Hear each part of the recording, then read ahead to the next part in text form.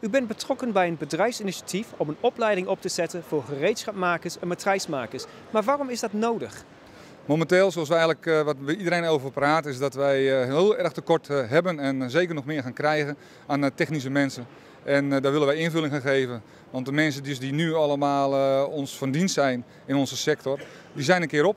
Dat is over. En we zullen moeten zorgen voor nieuwe inwas. En wat zijn de eisen voor de vooropleiding en de leeftijd van deze nieuwe instromende studenten? We zijn sowieso natuurlijk welkom met iedereen die geïnteresseerd is in de metaal. Maar aan de andere kant, wij zoeken ook naar mensen die technisch inkoper, verkoper worden. En daar ook manager in worden. En die zullen moeten beginnen met een stuk vooropleiding. Zodat onze leeftijdscategorie tussen de 17 en 27 zal uitvallen. Waarbij we dan echt praten over categorie 4 naar 5. En is het een opleiding die een week of 2 gaat duren? Of is het een serieus langdurige opleiding? Nee, dit wordt echt een hele serieuze opleiding. Die opleiding zal 3 tot 4 jaar gaan duren. Dat is momenteel wat we in ons hoofd hebben om waar we aan denken. En dan moet u denken dat 3 tot 4 jaar wordt mede bepaald door de persoon zelf. En wie moet het allemaal betalen? Dat zal weer op de schouders terechtkomen van alle ondernemers, kleine ondernemers tot grotere ondernemers die de noodzaak sowieso zien en voelen op dit moment al. Waarbij we zelf moeten gaan zorgen voor de financiële. Maar we zullen zeker aankloppen bij de overheid, zoals gemeentes en provincies. We hopen dat zeker de provincie Gelderland daar ook zijn steun en bij zal dragen. Nou, sommige mensen denken dat de metaalindustrie een slecht betalende en smerige werkzaamheden is. Hoe gaat u die imago wegpoetsen? Nou, helaas schrik ik er zelf ook nog wel eens van bij presentaties op televisie over de metaal.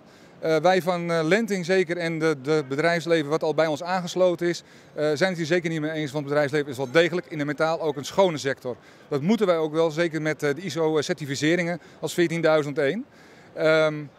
Dat zegt op zich dat wij dus momenteel echt aan zoek zijn naar mensen die verder willen gaan en ook zich willen ontwikkelen in de metaal met betrekking tot management, etc. Dus wat is nu de volgende stap? De volgende stap is dat wij ons voor hebben gesteld om een milestone uit te zetten. Die milestone staat voor eind 2014. Moeten we helemaal voor elkaar hebben dat we in begin 2015 kunnen starten met een opleiding voor jongeren, nogmaals tussen de 17 en de 27 jaar.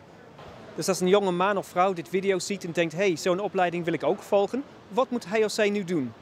Op dit moment zou ik hem zich door een e-mail aan laten melden bij de Anton Tijdingschool. Meestal bekend van de Graafschapscollege onder andere, die de theorie gaat verzorgen. Maar de Graafschapscollege kunnen ze zich al aanmelden. Want dan zijn we heel benieuwd naar wie zich daar al aan gaat melden. Enthousiast moet je zeker zijn, want daar zoeken we. Daar zijn ze op zoek naar dat soort jongeren.